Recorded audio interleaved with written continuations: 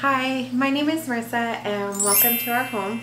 I noticed a recent plant trend in creating greenhouse cabinets using Ikea furniture, and I thought I could do something a little bit similar but also different in the fact that there are tons of cabinets on Facebook Marketplace that I see all the time when I'm just looking for good affordable furniture that is secondhand and more sustainable. And so I thought I would create a video on how we made this beauty, but also to what we use it for.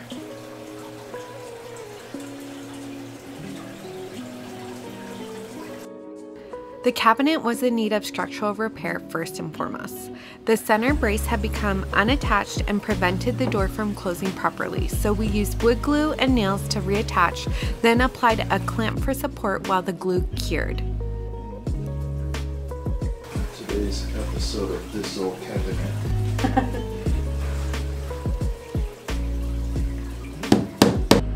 Using a drill with a hole saw bit, we created a circle at the base for our power cords to plug into a power strip outside of the unit.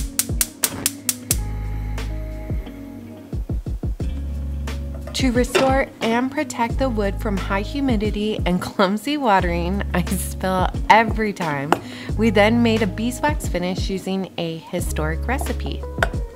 I got this beeswax from a local beekeeper at my favorite farmer's market and would encourage you to try and shop local as well. This vendor doesn't always have wax at their honey stand, so I coordinated pickup on Instagram and was so impressed by the quality. As for the recipe, I'll add the YouTube link I referenced below, but it's basically just equal parts beeswax, boiled linseed oil, and pine turpentine. Boiled linseed oil is a form of flaxseed which is mixed with solvents to help make it faster drying, but it's perfect for a preservative for wood, hemp, and masonry thanks to its water resistance properties. Pine turpentine is basically distilled tree blood. It sounds weird, but this stuff oozes out of conifers if the bark is broken to dry and seal wounds. It's composed of resins and volatile oils, which are also extremely flammable. Now, this seems counterproductive in helping trees survive the threat of fire, but it's quite the opposite. Burned pine trees create an inferno around itself to bind nutrients inside of itself to return those very same nutrients to its kin in the surrounding areas, while also eliminating competition of other species of trees that aren't as fire tolerant. Mother Nature is seriously so cool.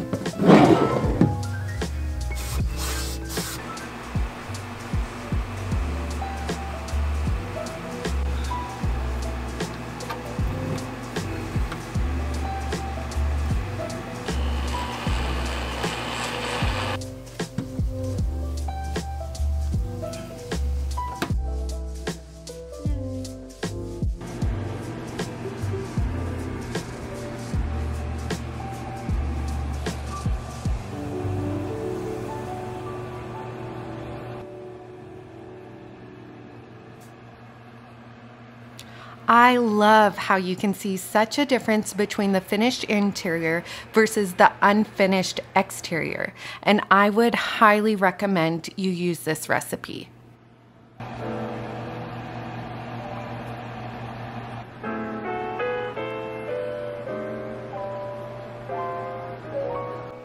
The classical antiquity of this cabinet is what gravitated me toward it.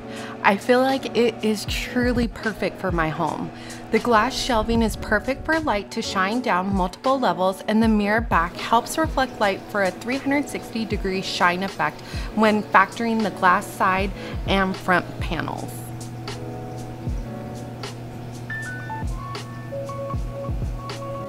There are many benefits in upcycling old cabinets for greenhouse use. In this particular case, I feel that the cabinet in this room elevates the feng shui by adding a beautiful, unique appeal.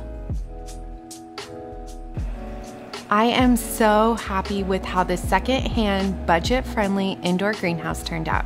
It truly matches my design aesthetic while providing a controlled environment with optimal growing conditions with respect to humidity, temperature, light, and airflow.